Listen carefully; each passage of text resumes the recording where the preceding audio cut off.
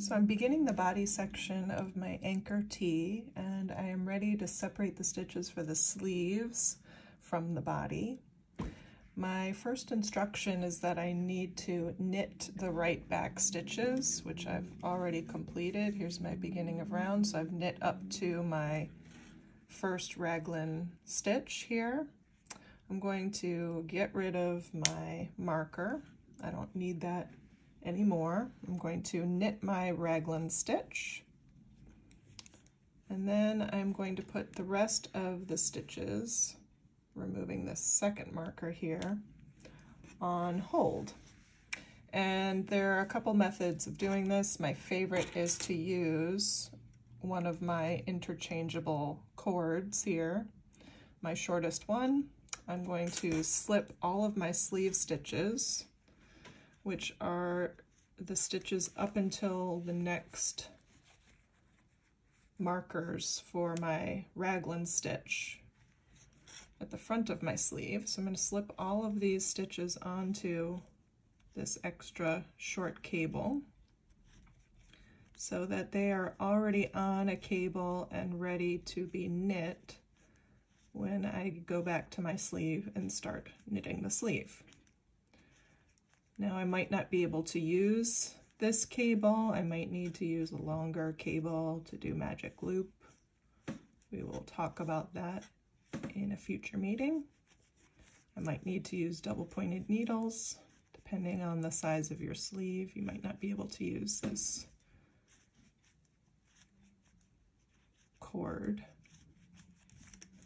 That's okay. This is a good way to hold the stitches anyway while we're knitting the rest of our body.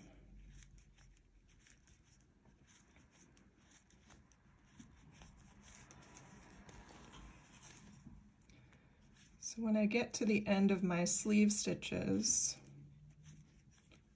I'm going to need to cast on a certain number of stitches for the underarm of my sleeve so that I can continue knitting around the body stitches.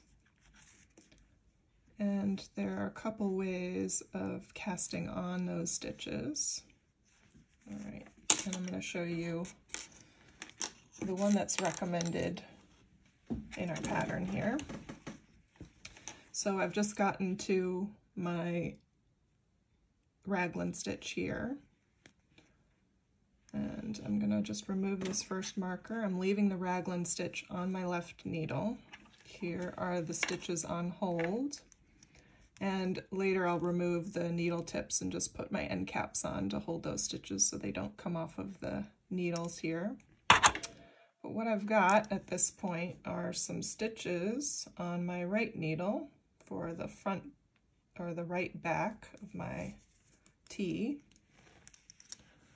So these are my front back stitches. Here's my first sleeve, and then this is the front of my sweater. And I need to connect the two, the right and the left needle. So we need to add on some underarm stitches here. And according to my size, I need to cast on 8 stitches. So I picked up that little stitch that I dropped there, and I took the opportunity to put the end caps on so I wouldn't have too many needles in this video going on. So here we are, back at our cast on for our underarm stitches, and I need to cast on a few stitches here onto my right needle. And what I like to do before I start casting on stitches is just to place a marker so that it's easier for me to read my knitting and see how many that I'm casting on. I know that this is the end of my right back body of the sweater. So I'm going to be doing the backwards loop cast on here. And again, for my size, I am casting on 8 stitches.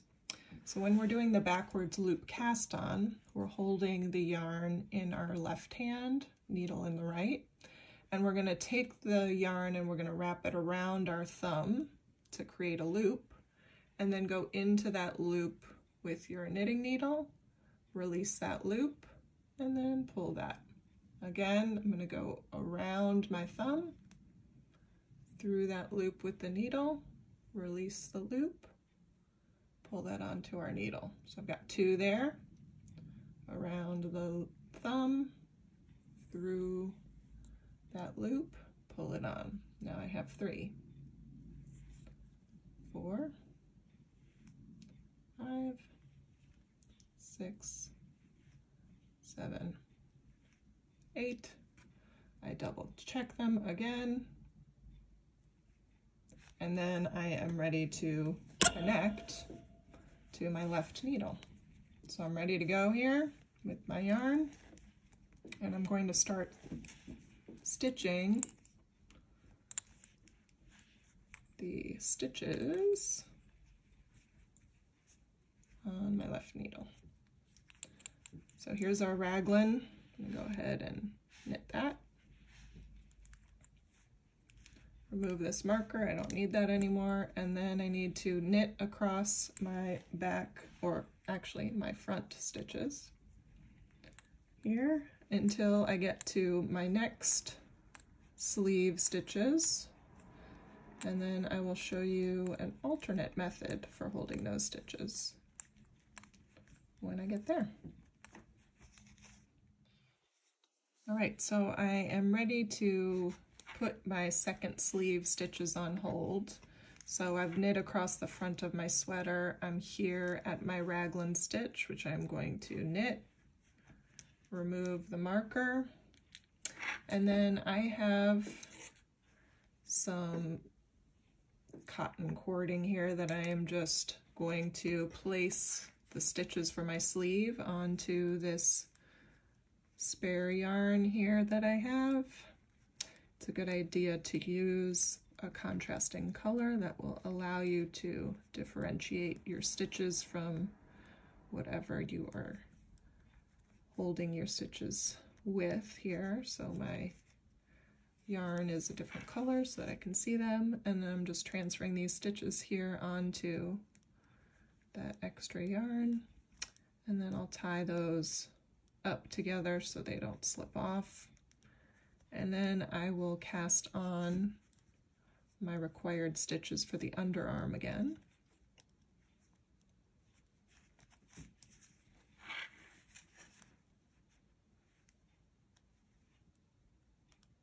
I'm going to show you another option for casting on in the middle of your knitting. And the second option is just a little bit sturdier. The stitches hold a little bit more. If you do the backwards loop cast on as you're knitting around your body, those stitches or that cast on tends to stretch out a bit as you're moving around.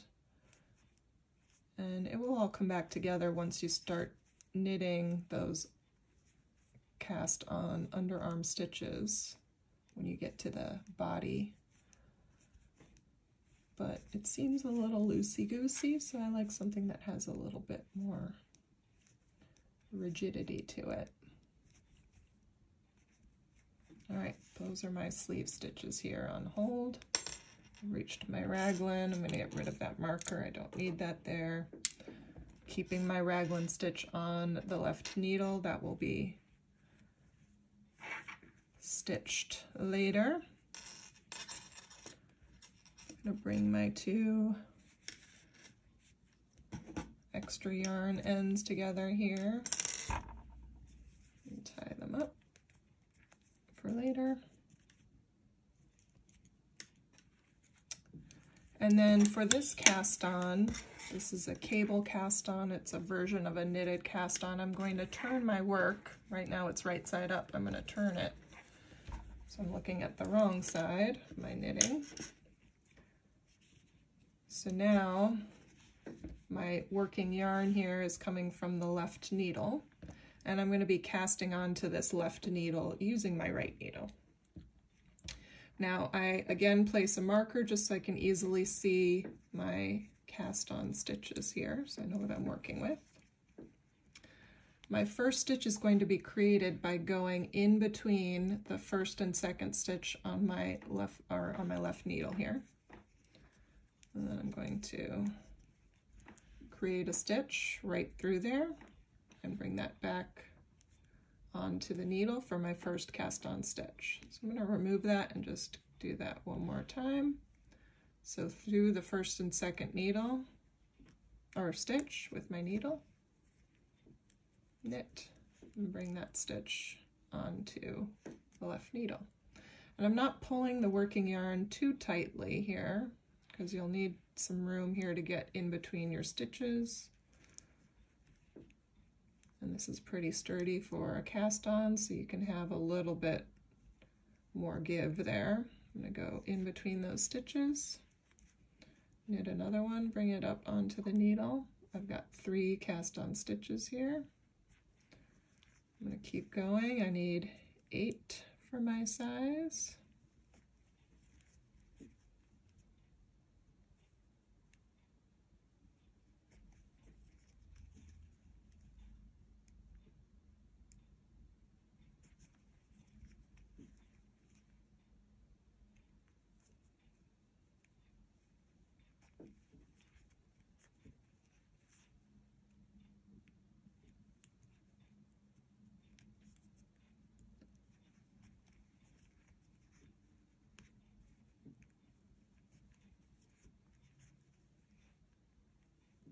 I think that's it.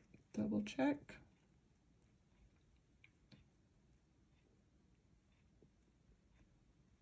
Okay, I've got 8 there. All right, so now I'm going to turn this around again. So now my work is right side up.